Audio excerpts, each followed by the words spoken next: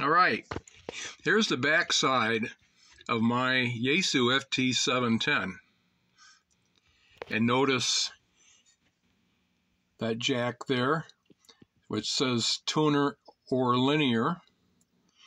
I also have an FC40 remote antenna tuner, and there's a control cable that plugs into that and goes to the tuner. But if I don't want to use the tuner, instead I can connect an external amplifier to it.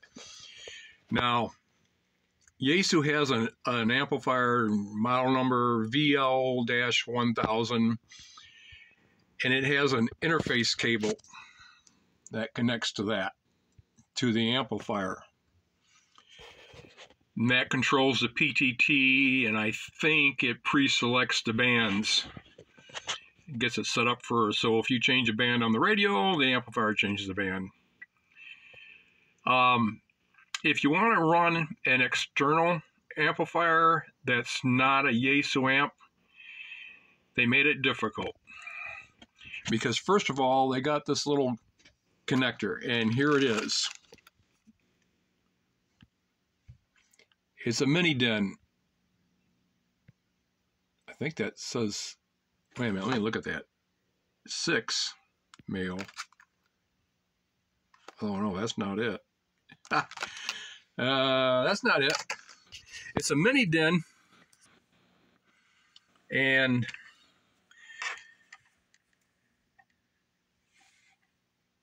that's an 8-pin. So somehow I ended up with that 6-pin. But that's a mini DIN 8-pin, and it's by Fillmore. I got it off from the internet, off from eBay, I think. Fillmore mini DIN. So if you go searching for a Fillmore mini DIN 6-pin and an 8-pin, you should find them. I think the 6-pin is used here. That's probably why I bought it. Never mind this. This is something else. We're not going to talk about that.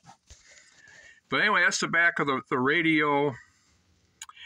Now, the other thing they made difficult is that this interface is very non-robust. If you want to connect a PTT line from there to your, let's say you got an alpha amplifier, commander amplifier, you know, you got an amplifier that you really like, but it's not the newer and later technology for all the sensitive electronics that the new radios are making or putting in their radios, making it difficult to interface to PTT. You have to get a buffer. Now, I never bought a buffer, a PTT keyline buffer.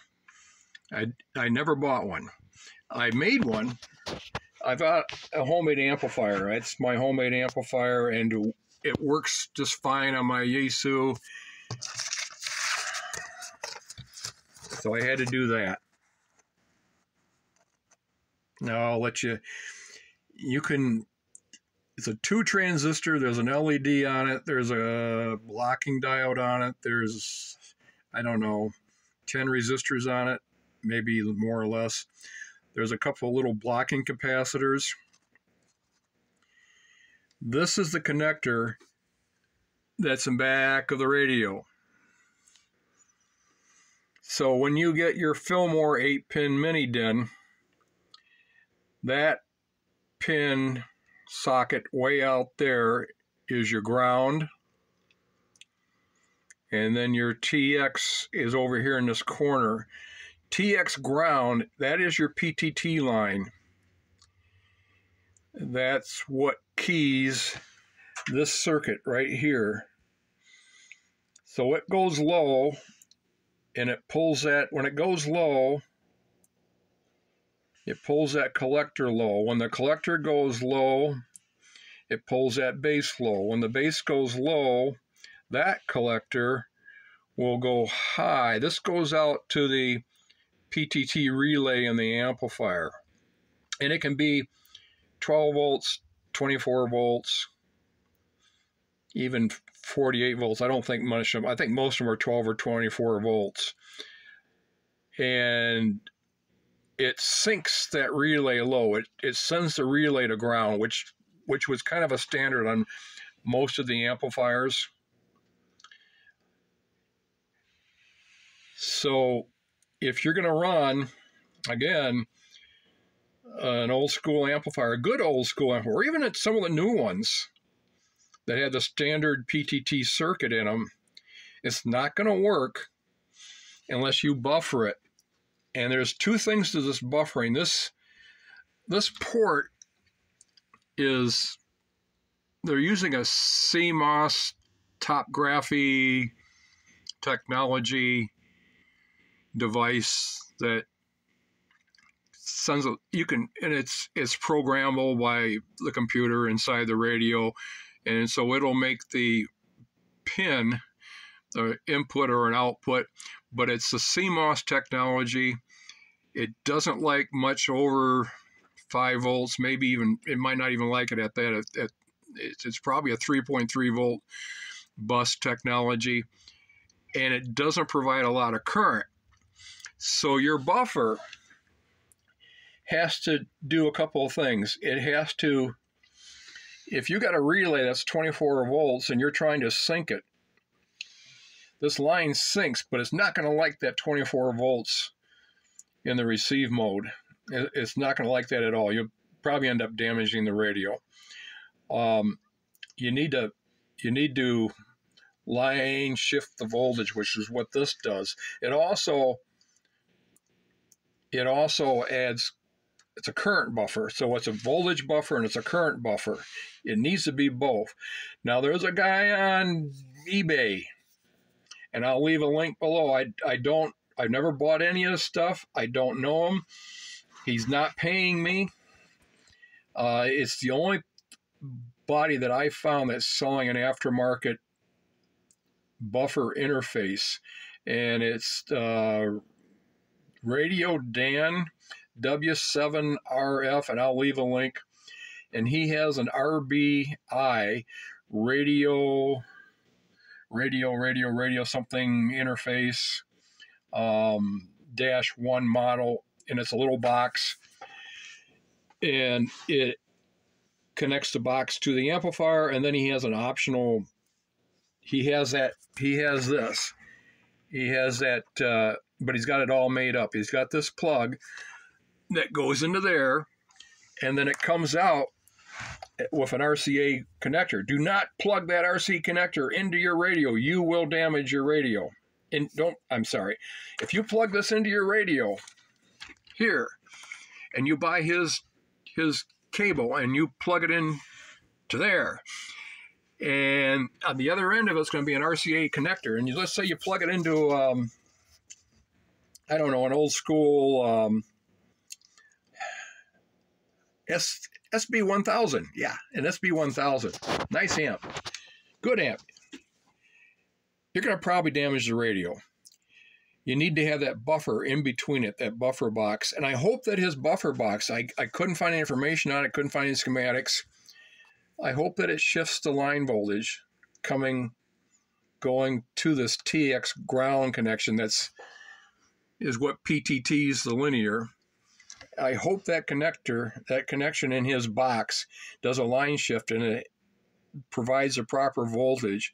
He says that it amplifies the current so it doesn't burn up the output device inside the radio. But it's got to have all this. It's got to have something similar to this. And anyway, yeah. So then let's look at my back of my, this is a ICOM 7300. And this doesn't need all that buffer, special adapter, connector. They made it easy. What? Send is what you connect to your PTT cable to your amplifier, and you probably have to go in the menu and set that up and turn that on.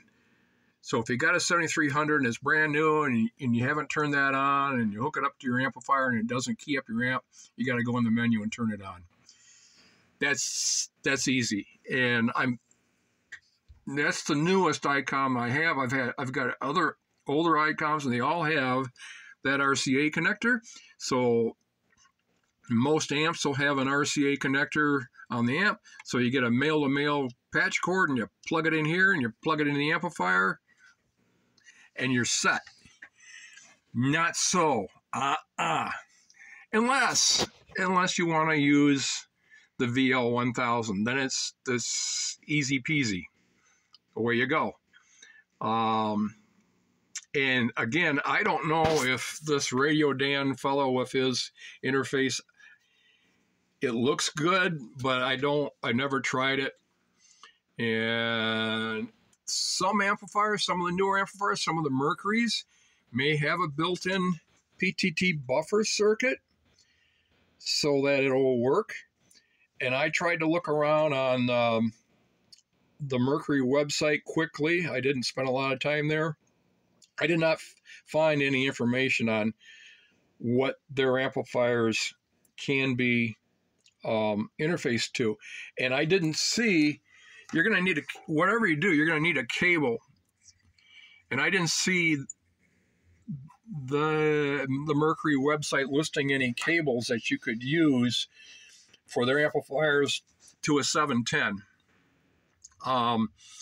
Even DX Engineering did not list. Now, they listed cables interfaces for the FTdx-10 and the FTdx101 MDs and all that, but they didn't list it for the newer radio, which has been out for 2 years now, the 710. So anyway, you got an amplifier and you got a brand new 710. Be careful. Do your homework. Get a hold of your amplifier manufacturer and try and find out if they've got a buffered input. It's built into your amplifier. Something like this that will protect something like that. And if they don't, ask them what they might recommend. You might even try and contact Yaesu and say, hey, you got any information? I'm going to hook up my Commander, 3-tube Commander export. I want to hook it up to the back of my FT-710. What do you suggest? I don't know if they'll tell you anything or they'll tell you, get your credit card out and buy an FL-1000. Yeah, VL-1000. So anyway, the more you know, 7 3s.